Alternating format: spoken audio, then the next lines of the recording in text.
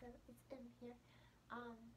So I've been doing this van project for a while, and like I know I haven't done an update in some bit, like 2 months, and I would have had the van done if everything went smoothly or whatever, but everything didn't go smoothly, and I'm still trying to get the mechanic to come out and look at my van, but my van's all finalized, the title's in my name, all that good stuff, and like it's a very slow process, and I don't like how slow it's going, but I'm hopeful that it will keep on going.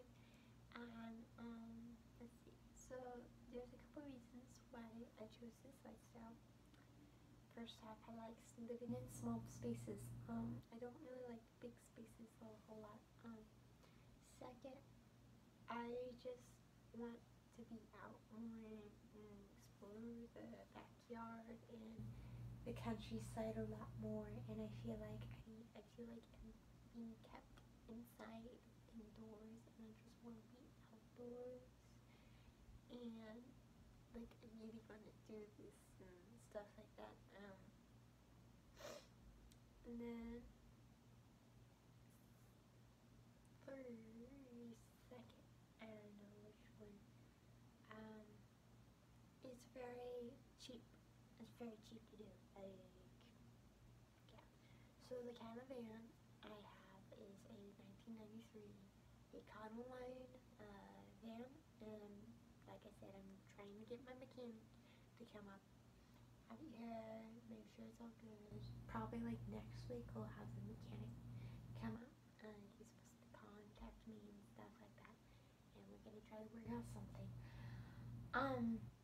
After I get home, I'll say how much everything costs, and then like start like putting fridge in, decorating it, painting it, putting some wood in there, and all that good stuff. So let's start by saying that I ripped the entire carpet out. It was super nasty and dirty.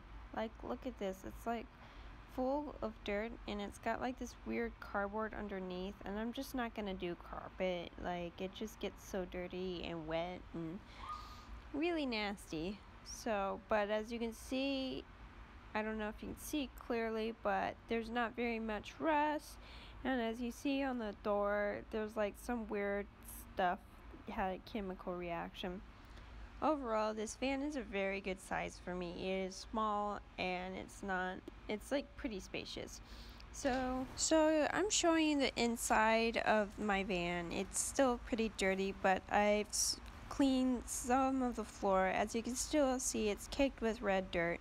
My brother's like fixing the little sealant thing on the door. Still showing you around. I'm gonna spray it out with water and all that. I applied insulation on top of the roof, and yeah,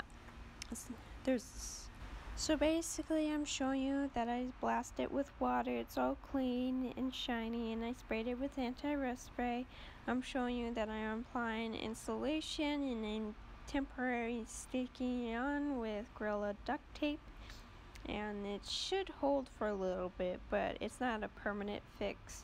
I am going to put wood on top of it, so I'm just showing you. And I also did some insulation foam for the cracks and stuff, and make sure everything was clean and properly evenly coated and all that. And I did put the solar panel on top of the roof and drilled holes in my roof. So here's the insulation. This is where it's gonna be.